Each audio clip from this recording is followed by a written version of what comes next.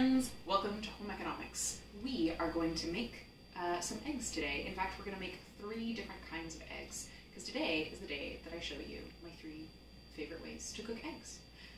But if you've been to Home Economics before, you know that before we get into even touching the eggs, we have to do a very important thing, which is to wash our hands.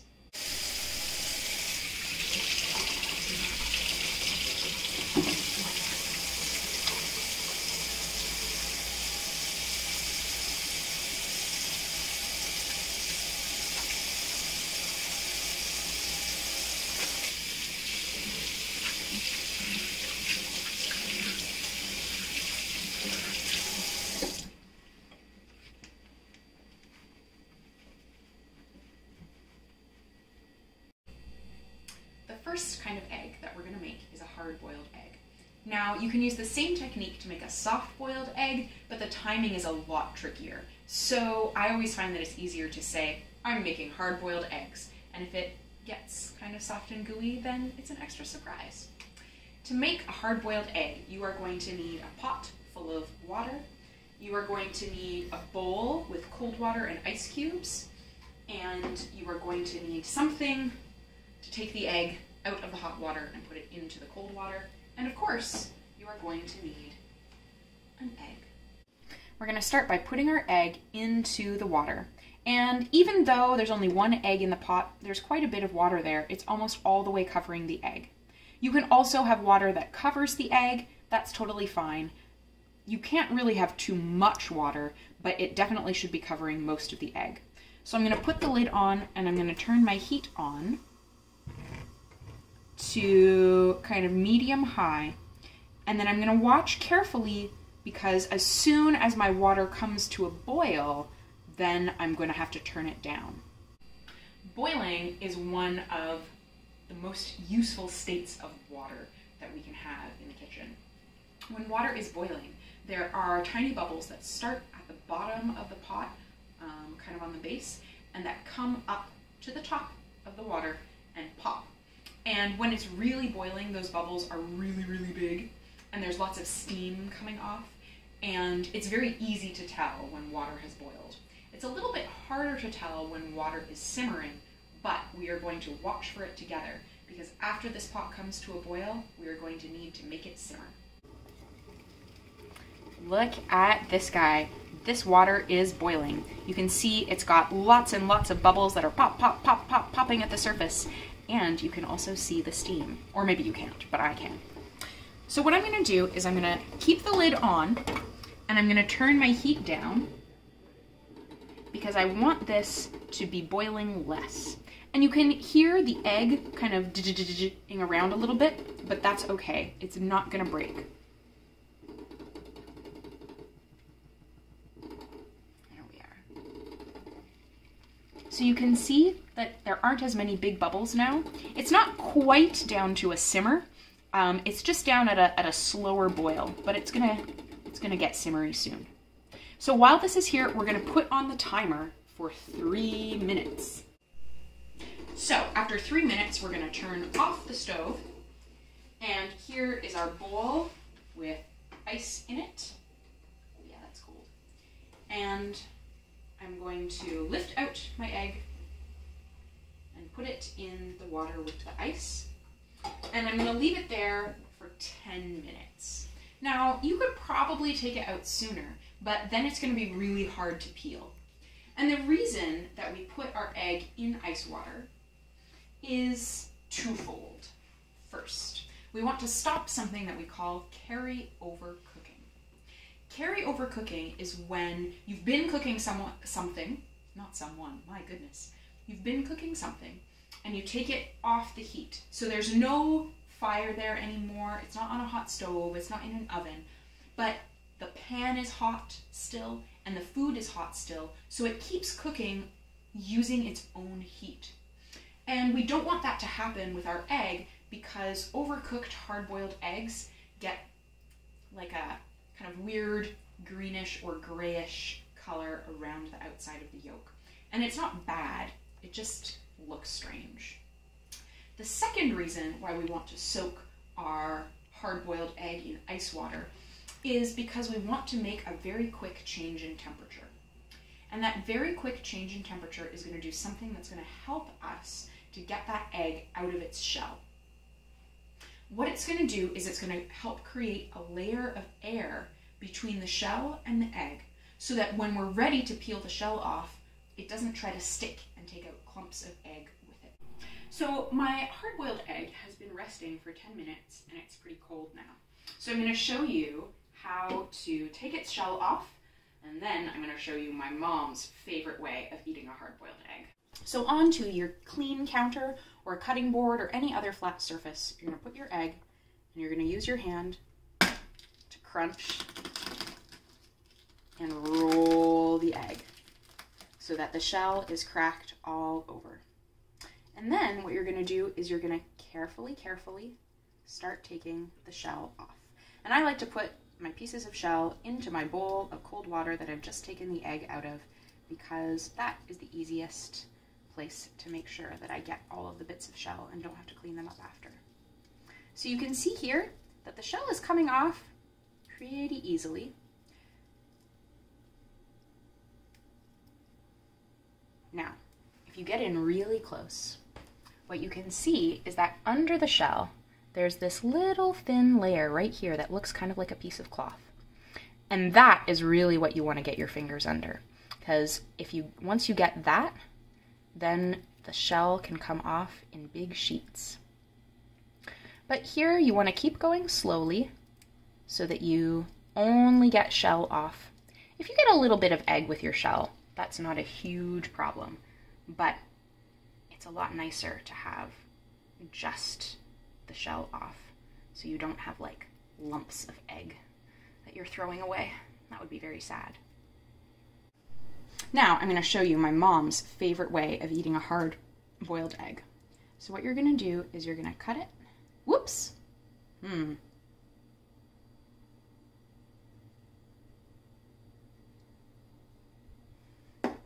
cut it like that. And then what my mom always does is she takes the yolk out. She takes the yolk out, and then she puts a little bit of red wine vinegar.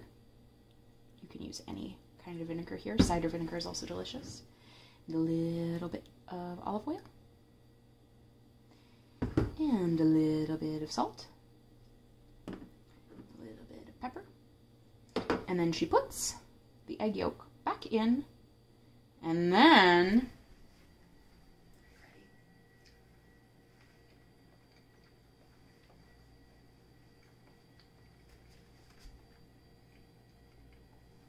she pops it in her mouth.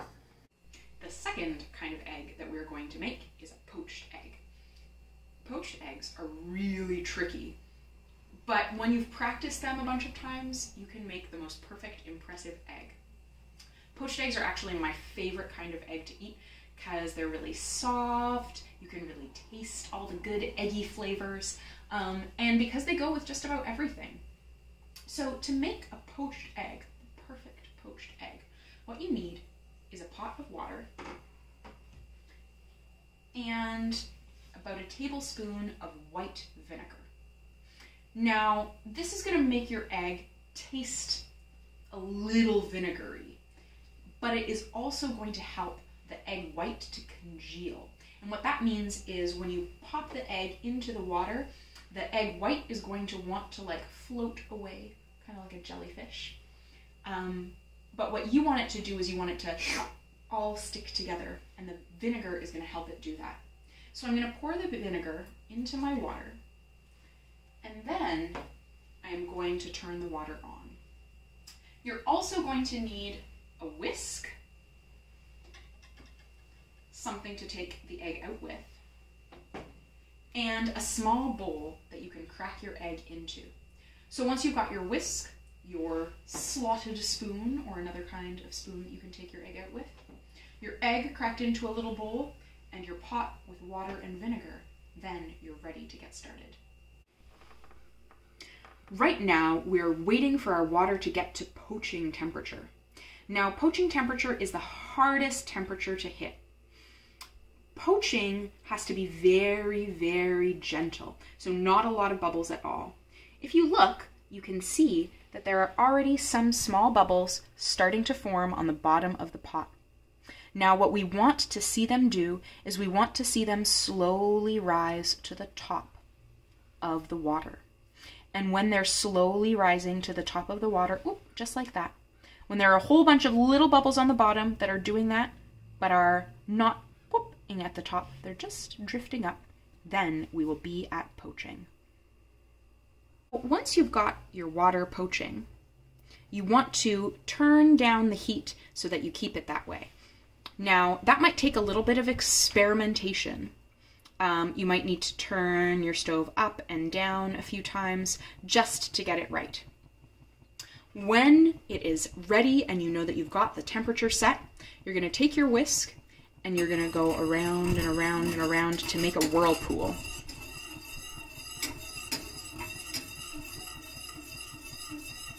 So you see the whirlpool in the water? That's very important because that's going to help the egg white to up around the yolk. So we're going to make our whirlpool and then we're going to use our egg in the bowl and we're going to drop our egg right into the middle of the whirlpool.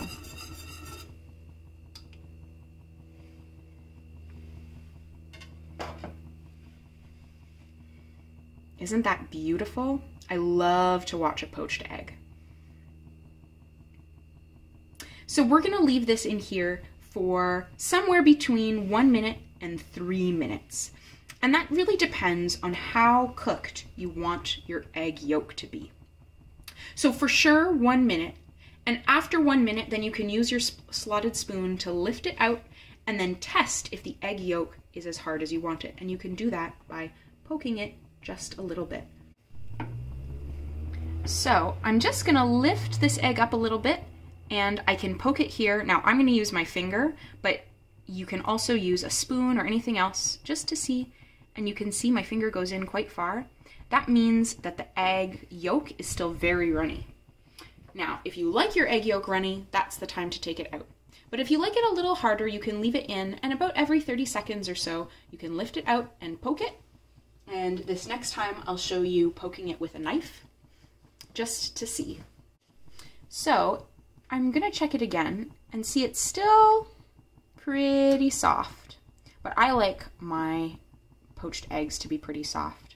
So I'm gonna lift it out, and look, if you see in the water, there's no egg left. Well, there's a little tiny bit of egg left in the water, but the rest of it has stuck around, and that is because of the vinegar.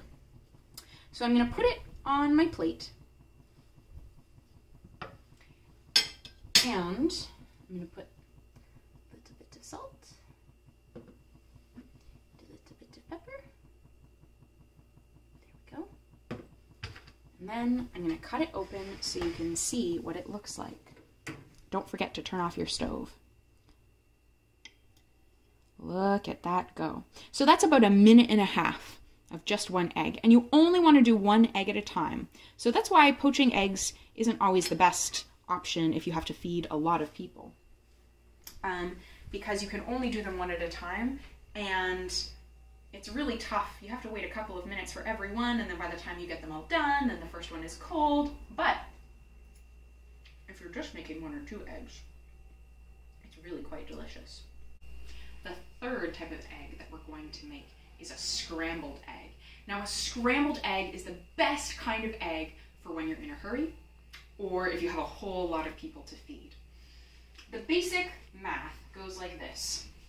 You want 2 eggs for 1 person. You want 5 eggs for 2 people. And so on and so forth. Add 2 more eggs for each person, plus another egg every 2 people. So if you want 3 people, you have 2 eggs for 1 person, plus 3 eggs, plus another 2 eggs, makes 7 eggs. If you want to cook for 4 people, you need 2 eggs, and 3 eggs is 5 eggs. Plus 2 eggs and 3 eggs is another 5 eggs. So 10 eggs for 4 people. It sounds like a lot, but eggs actually have quite a bit of water in them, and that water is gonna out of the pan, and you're going to be left with not a lot. So I'm going to take these beautiful 2 eggs just for me, and I'm going to make some scrambled eggs.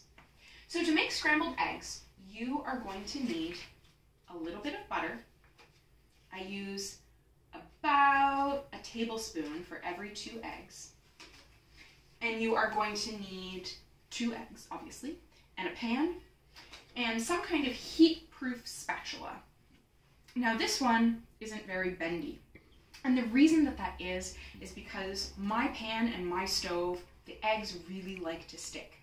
And so I find that it's a lot easier if I have a really stiff spatula to make sure that things stick a little bit less. But you'll want to experiment with your pan and your stove to see what the best way is.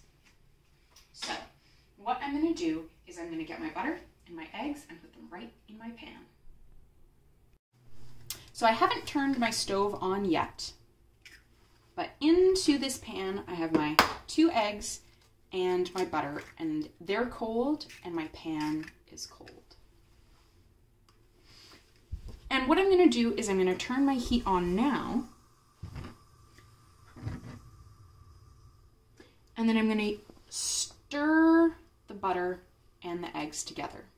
Now, if you don't have butter in the house or you don't like butter, you can use another kind of solid fat like coconut oil or lard if you're the kind of family that has lard in the house.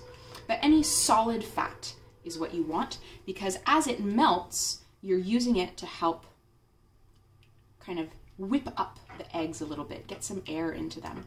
And then what we're also doing is we are breaking up the egg yolks and the egg whites and mixing them all together. And you can see that we're already starting to cook around the edge here, so I'm going to turn my pan down a little bit, because my dad always used to say, eggs will cook on a hot sidewalk. And it's true, eggs don't need very high heat. So look at that, my butter is mostly all melted and my whites and my yolks are kind of coming together. And what I'm going to do is I'm going to start pushing, just like this. And as I push, what I'm doing is I'm creating curds, big, fat, beautiful lumps of cooked egg that I'm scraping off the bottom of my pan so that the bottom of the pan, which is what's hot, has space on it for the eggs that are still liquidy and raw.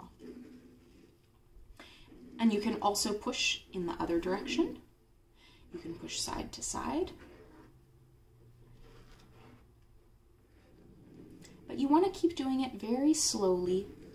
Give the hot pan time to cook eggs into nice fat chunks. And you'll see that gradually the amount of eggs in the pan seems like it's getting smaller as it gets cooked and brought together into clumps. And you can kind of turn it over a little bit at this point so that all the sides get cooked.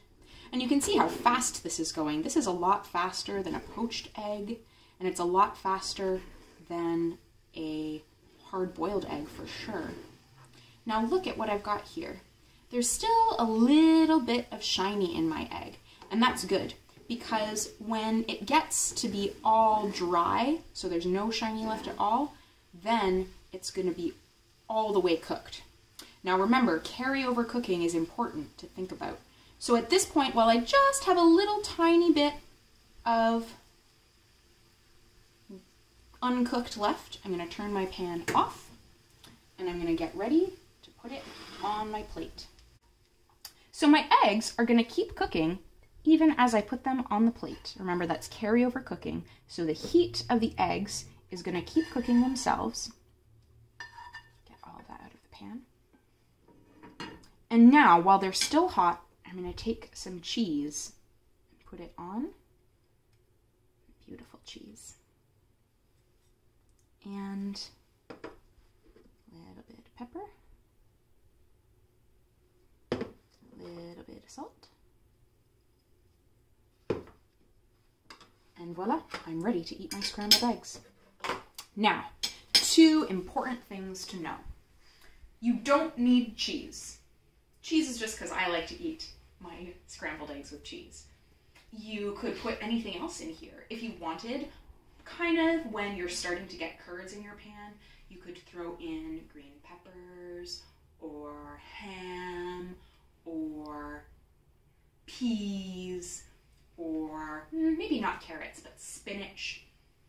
Just about any kind of vegetable that you want, and even some meat if you are the kind of person who eats meat, can be popped right in the pan and cooked along with your eggs.